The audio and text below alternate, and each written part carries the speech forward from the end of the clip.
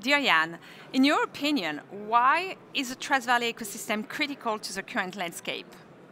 Yeah, we see every day with our clients that all our clients are under attack. So they really need a lot of help from PWC and others. And I think Trust Valley is really critical to put this ecosystem in place between the public, the private market, between the universities. I think it's and the startups as well. So it's really really key. It's also like to raise the awareness to the politics. We have seen in the last 2 years that the work of the Trust Valley was really great. We see that the state of Vaud, the state of Geneva, state of Valais are part of that, and I think this is really great work and great achievement. Perfect. But then looking forward, what do you think the Trust Valley, what should be the role of the Trust Valley, when you look forward? I think the role is really to continue doing that, maintaining this ecosystem, and we see it's not easy.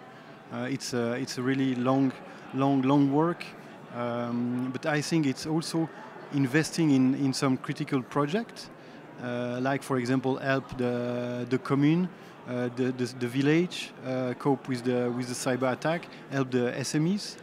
Also fighting the cybercrime. So I think it's really this, continuing this ecosystem, helping and launching a new project with companies that can maybe not have the full ecosystem, and also promote this innovation, because without innovation it will be difficult to cope with the changing landscape, the rising threats that is coming. So really like this innovation with the Tech for Trust that we'll see this afternoon.